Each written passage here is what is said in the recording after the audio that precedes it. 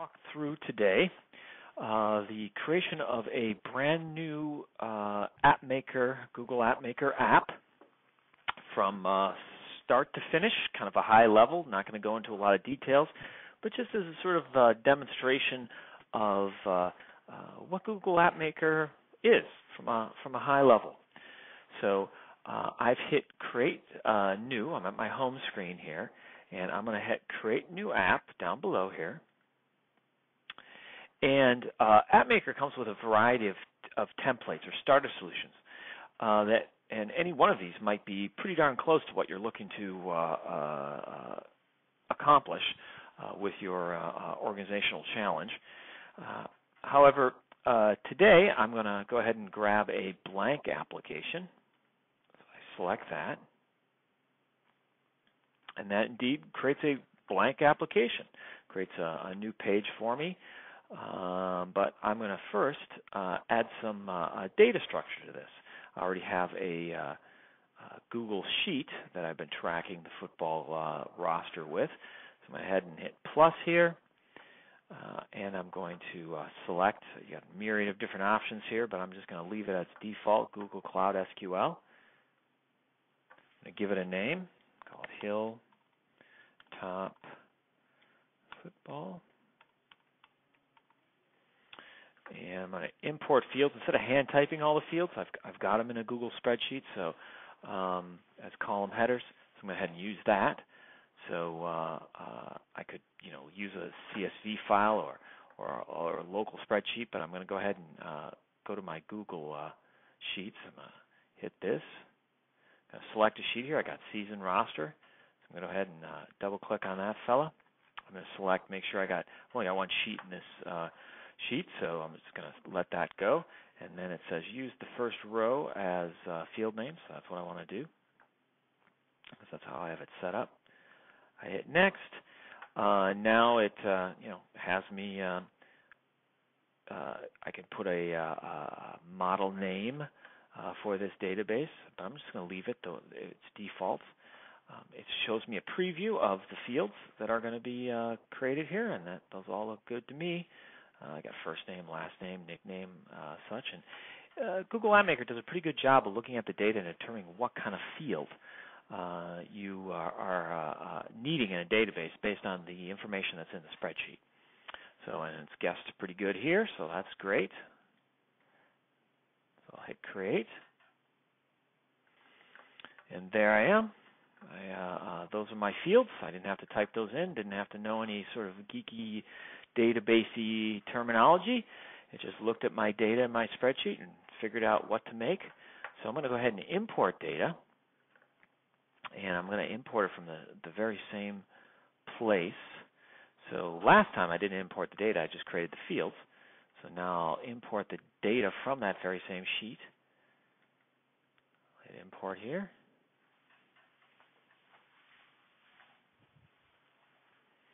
Now it's looking at the data and determining how it's going to import.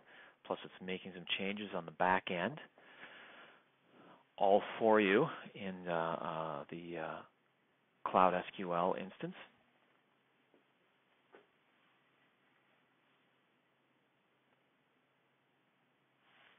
And now it's going to ask me to authorize. So I'll go ahead and let Google access to my Google stuff.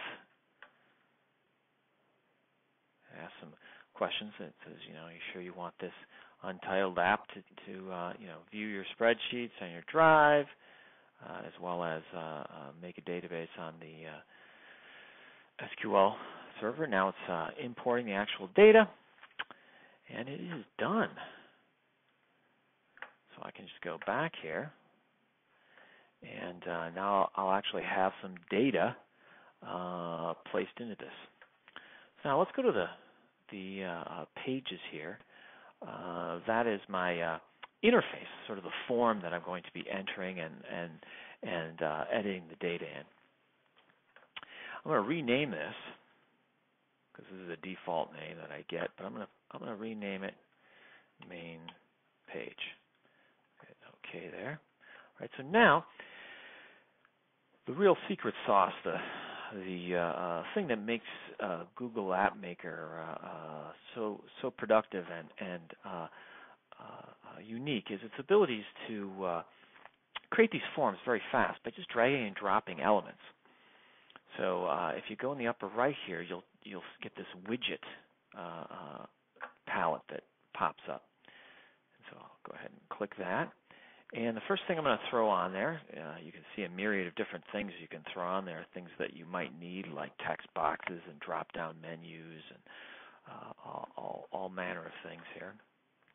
And I'm going to go ahead and I'm going to drag a form out here.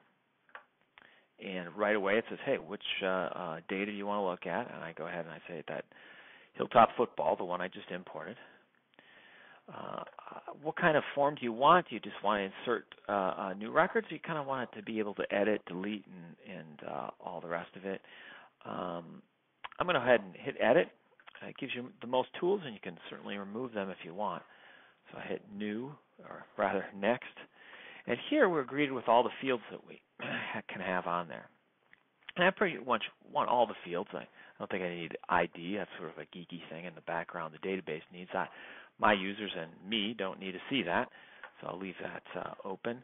I also don't need to see the injury waiver, and I don't necessarily need to see their age, so I'll go ahead and click that. So now I have all these clicked, and I want them to be editable.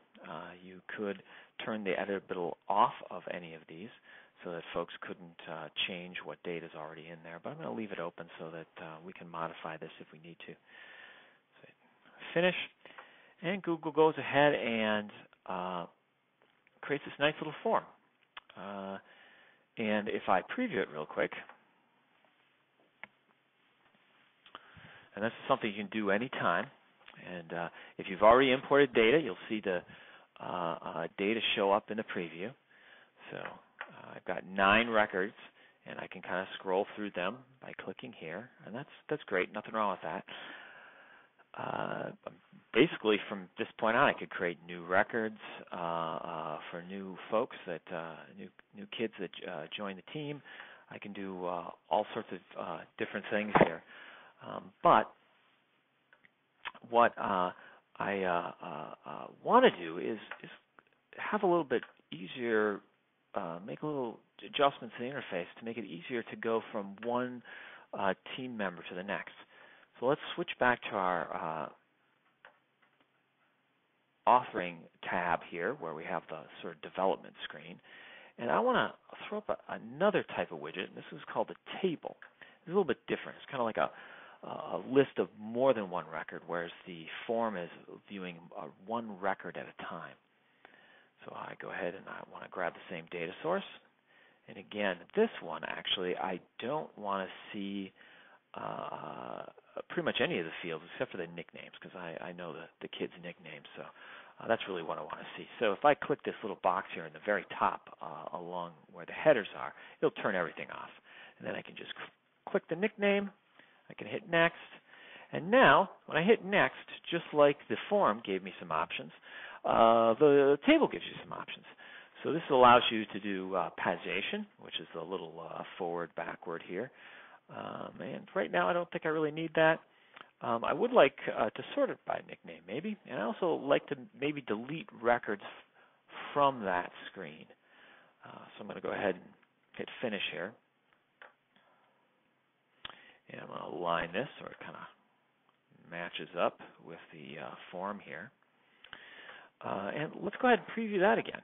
So I hit preview, and again it takes me to the preview tab that I had already set up, but it refreshes the screen. And here I have a preview, so I go ahead and click on it, and you can see once I click on any of these folks over here, I see their details on this screen here, which is pretty nice. So let's make some further changes here. All right. Now Google gives you, when you create these forms, gives you all sorts of other tools, buttons that they think you might need. But here, I'd like to remove the ability to delete records from the list view. I want you to have to go into the detail view and see the details before you make that commitment to delete a player from the roster. The pageation also tool, I don't really need on this because I have this list view to navigate, so I'm going to select that and just hit the delete key. I also, there's these little spinny, swirly things that kind of show the progress of loading it. My database isn't that big, so I'm going to go ahead and remove those. I'm also going to move this creation button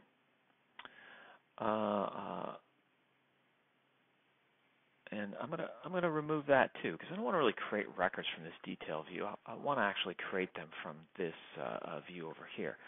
So if I've deleted that, I need to replace it with something. So if I go over to my little widgets here, I've got not only do I have form view, labels, text, all the rest of it. I also have buttons. So I'm going to go ahead and drag a button over to this side. And this button, okay, if you notice on this part of the screen, I really talked about this, but this is kind of, if you select an item, it has all sorts of properties of that item. And one of them is, if it's a button, it's the kind of action you want to select. So I go ahead and I say, create new item. That's what I want that thing to do. And so now, if I line these up here, okay, I've got a button called, and I can call it add, right? So now it's pretty clear what that is. So let's go ahead and preview that.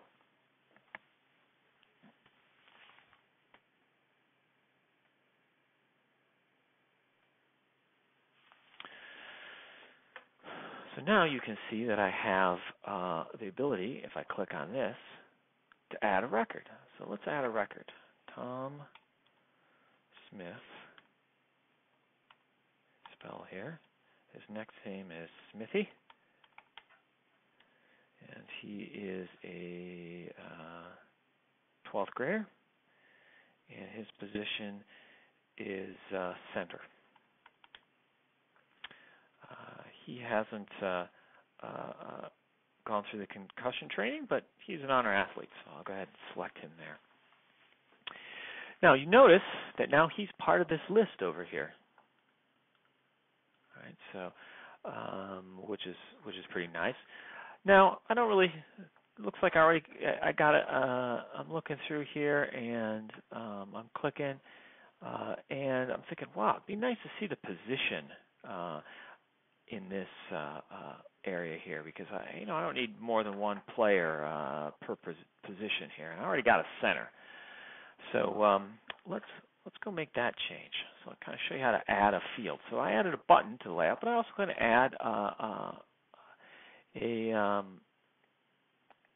label or a text field. And you notice the little @ symbol here. That's a field. So let's go ahead and put a label here. And actually, we don't want a label. We want a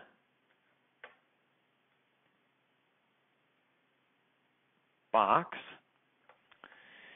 And we want to make that box, let's attach it to something here. And we want to attach it to the position. And there we go. So now we have a position here. And if we preview it, we'll see all the positions on the left here. But you notice that because I grabbed the text box, and it's very similar to this fellow. Almost it's editable, right? So actually, I don't want to do that. So let's remove that. And I'm actually going to copy this, because this is formatted the way I want, and paste it. And as you can see, it's now I'm going to see nickname twice if I leave this. But I'm going to go over to here, and I'm going to select a different binding, and instead of nickname, I'm going to grab my position. So you see that there? Okay, so you see my position. So I'm going to go ahead and preview this.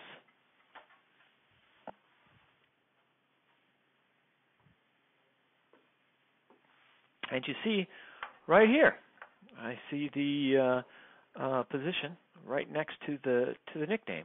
And I notice, oh, I got another center. So I'm going to go ahead and select Smithy here. I'm going to delete it using that button that Google gave me. I didn't have to place that button. It just came along with the form wizard. So you noticed it deleted right away. Okay, so this gives you a real high-level view of what you can do with AppMaker, how easy it is, and how intuitive the interface is. Now, you do notice right here it's fairly plain, and I'll go into another video to show you how you can change the look and feel, give it some color, make your own branding. So I'll give you a quick preview of what that might look like. So I've got another application already in the oven, and I'll take it out for you to show. So this is that very same interface, right, with slight few modifications. But the major thing here is that I've applied styles and themes to the look and feel of it, and you can see that it really does look like it's branded for my organization. So that'll be followed up in another video, but I hope that you'll learn something about, on a high level, of what Google AppMaker can do for you and your organization.